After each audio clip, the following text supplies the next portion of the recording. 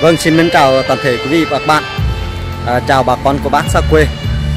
Hôm nay mình Toàn xin chia sẻ đến quý vị và các bạn về cái khu ở CIENCO 5, khu Thanh Hà của ông Nguyễn Thanh Thản đầu tư.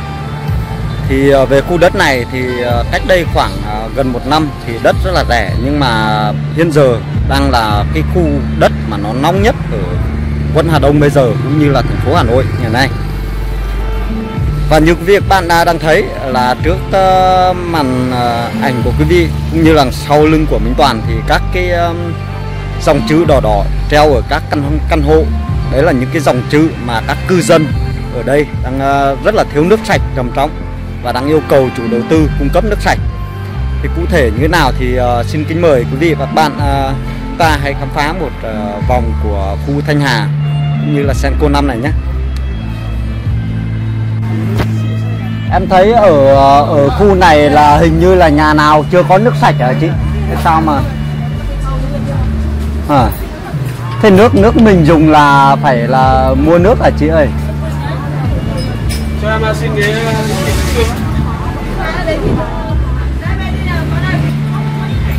thế mua nước sao lại được nhỉ? Chưa có đường ống nước sạch xuống đây hả chị?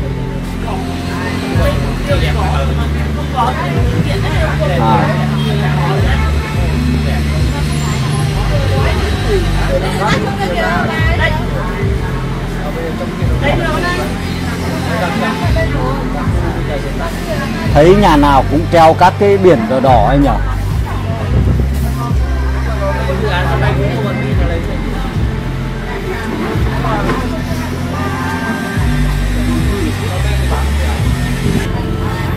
Không có nước sạch thì lấy nước đâu tắm rửa được chứ ở khu này này? Tắm rửa được, mà ăn uống thì sợ là cái chất gì ấy.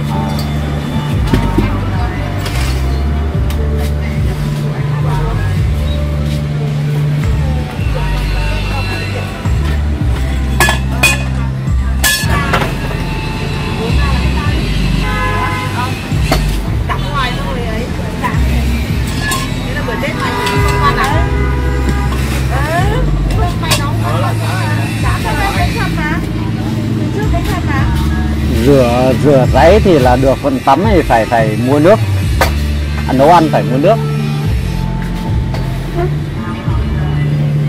Và đây thưa quý vị và các bạn, các cái căn hộ cũng ở trên các cái tòa nhà thì hầu như là người dân dán các cái tờ đỏ đỏ ấy. Đấy là chung cư Thanh Hà cần nước sạch và một số cái biểu ngữ khác nữa. Đấy, cư dân Thanh Hà cần nước sạch. Và đây thì là cái nước sạch ở đây thì như Toàn tìm hiểu thì nước sạch ở đây chỉ để sinh hoạt thôi, còn nấu ăn thì là người ta không dám nấu mà người ta phải mua các cái bình nước để người ta nấu. Và cứ như thế suốt từ trước đến nay thì hầu như là không có nước sạch, và hầu như bây giờ các căn hộ ở đây của các cư dân là đều dán các cái màu, các cái biển màu đỏ đỏ này quý vị các bạn.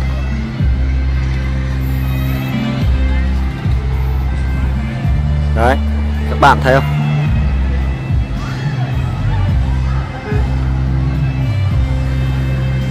Và cách đây khoảng trên dưới 1 năm, gần 1 năm thôi quý vị các bạn, thì ở khu Thanh Hà này đang còn rất là hoang sơ. Như quý vị các bạn cũng đang thấy là ở đây khu vực này đang còn một số khu đang còn hoang sơ. Nhưng mà như ở đây đất ở khu Thanh Hà hay là khu CIENCO 5 này thì bây giờ nóng lên rất là nhiều. Và để cho mua được mảnh đất ở đây thì người nghèo rất là khó mua. Mặc dù cũng có những cái khu dành cho người thu nhập thấp. Và đây các cái tòa nhà cao tầng mọc lên rất là nhiều.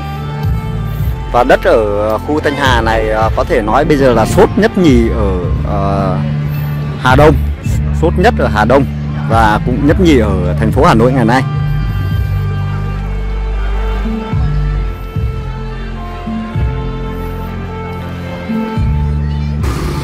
Bây giờ Minh Toàn xin kính mời các bạn hãy đi dạo quanh khu Thanh Hà này một vòng để xem ở khu Thanh Hà này như nào mà đất lại nóng lên như thế nhé.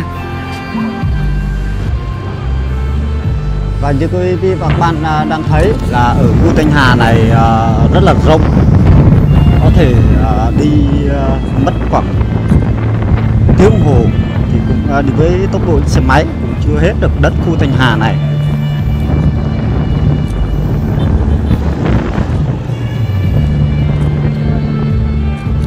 Đây, việc bạn thấy các cái hộ dân đều treo các cái biển đỏ đỏ đấy. Treo các bảng đỏ để cần nước sạch. Hầu như là ở đây là cư dân Thanh Hà cần nước sạch và yêu cầu chủ đầu tư cung cấp nước sạch cho cư dân ở khu Thanh Hà. Đấy là những cái biểu ngữ mà dân treo lên.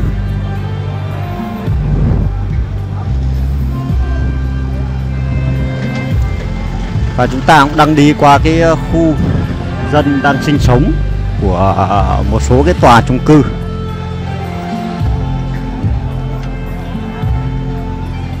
Đấy, quý vị các bạn vừa nhìn thấy là một tốp mà đào nước, bởi vì vào cái thời tiết ở Hà Nội bây giờ rất là nóng nực, nhất là mấy ngày nay nhiệt độ cứ lên 38 đến 40 độ.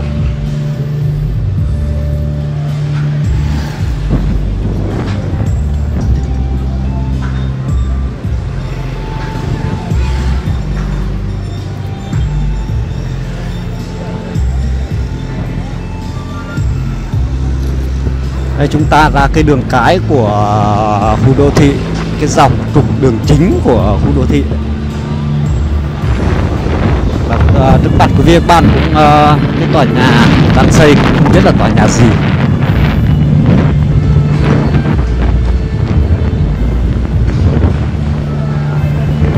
Ở đây cũng có trường liên cấp Tuệ Đức Thanh Hà các bạn. Ngôi trường rất là đẹp. Và đây cũng là hai cái tòa nhà chung cư mà hầu như các cư dân cũng đang rất là cần nước sạch. Như trước màn ảnh của quý vị và các bạn đang xem thì hầu hết ở các cư dân, các cái căn hộ là đều treo lên các cái biển màu đỏ đỏ yêu cầu nhà đầu tư là cung cấp nước sạch. Và hiện giờ dân về đây sống cũng chưa nhiều quý vị các bạn.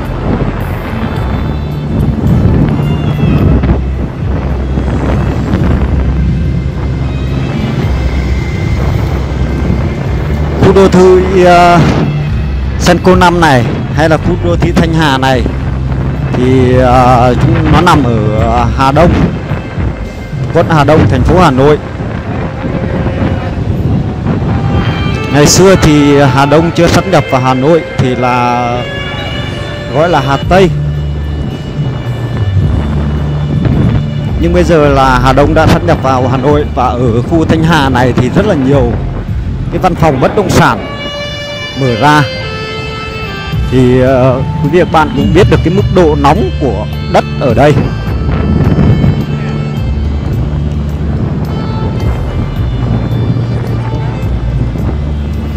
Hầu như là đi đâu ở khu CIENCO 5 này đều thấy các văn phòng của bất động sản.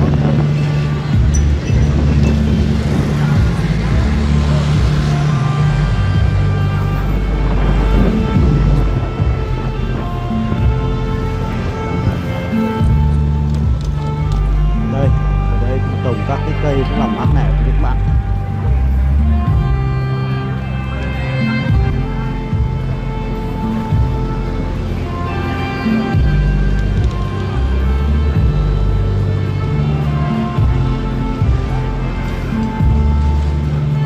Khoảng một thời gian ngắn nữa thôi thì khu đô thị Thanh Hà này sẽ rất là sầm uất.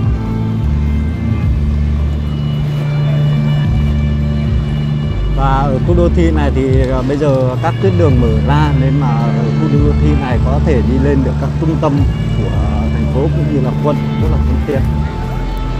đường xá quý vị các bạn thấy rất là rộng rãi, mặc dù là bây giờ là hơi bụi, bởi vì là bây giờ là đang chở vật liệu để xây dựng ở quanh khu này rất là nhiều.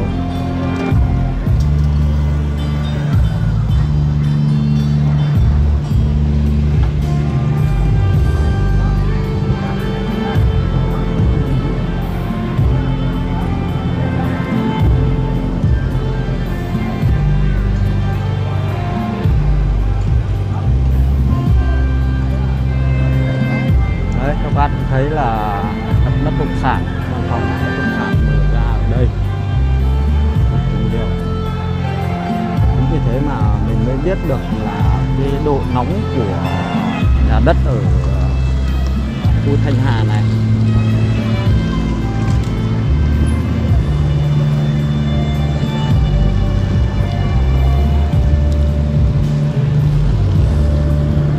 Những mảnh đất mà quý vị đang trước mặt quý vị các bạn ở đây thì là những mảnh đất đã là có chủ hết rồi quý vị các bạn.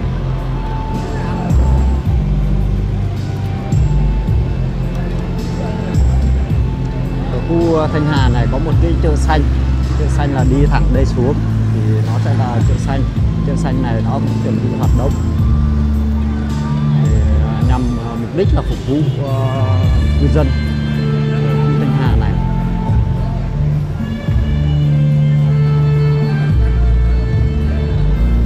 Đây quý vị các bạn thấy bụi bởi vì là đất cát đang đổ để xây dựng, đổ rất là nhiều. Nếu quý vị và các bạn đã có tiền thì có thể là đầu tư ở dưới này, mảnh thế này thì rất là nhanh để sinh lợi.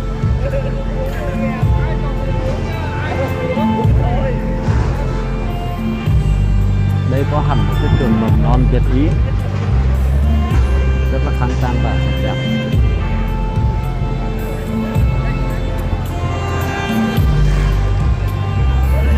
Và các tòa nhà ở đây là những cái chung cư mini. Thì như một người em của Toàn mua ở đây thì giá nó cũng không mắc đâu quý vị các bạn. Cách đây khoảng 4-5 tháng thì giá là gần 1 tỷ, khoảng 800 căn hộ ở đấy.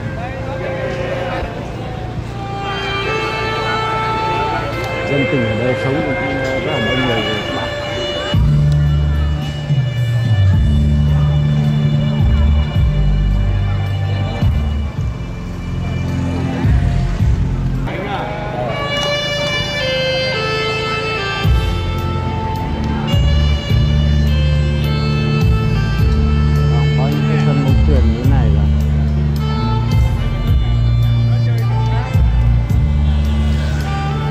Con ơi, ở buổi chiều ở đây có đánh bóng chuyền không? Khoảng mấy giờ đánh hả con?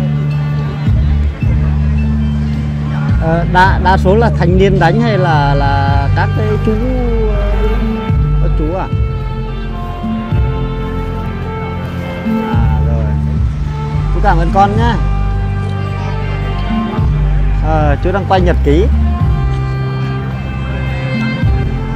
Bye bye. Thì quý vị các bạn cũng đã biết ở đây là cái tâm di chuyển như vừa rồi để phục vụ cho người dân.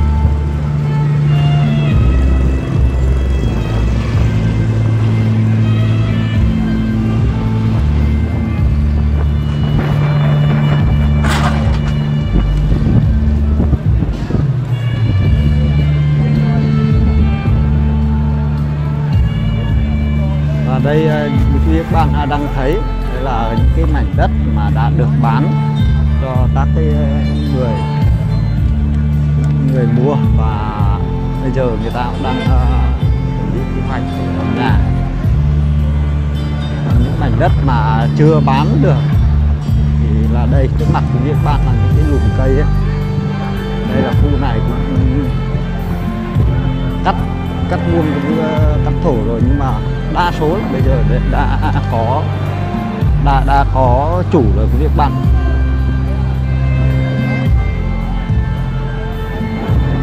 Hầu như là đã có chủ và người ta mua đi bán lại thôi.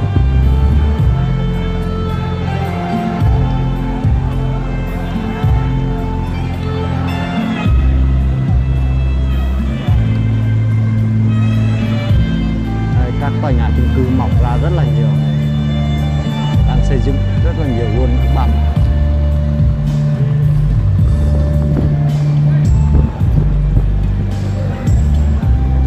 Và như quý vị các bạn cũng có thể nhìn thấy được là cái độ bụi bẩn nhiều như thế nào.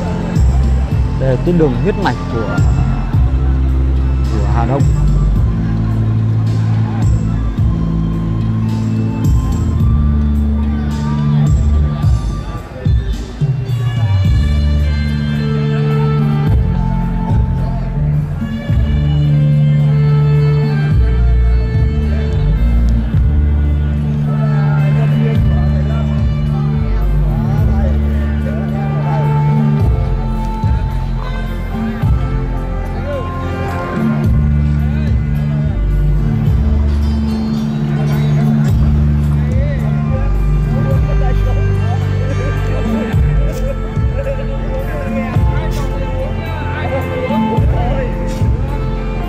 Và các bạn cũng có thể thấy là ở đây, ở ngoài đường, người dân đi lại rất là bụi.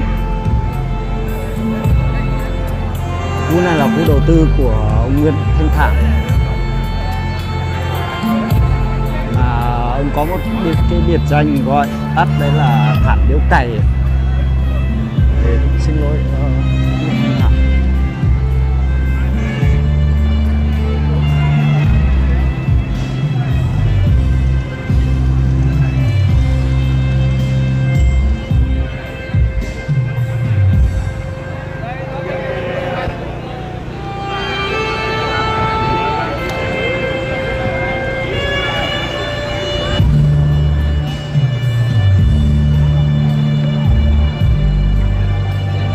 Chương trình dạo quanh ở khu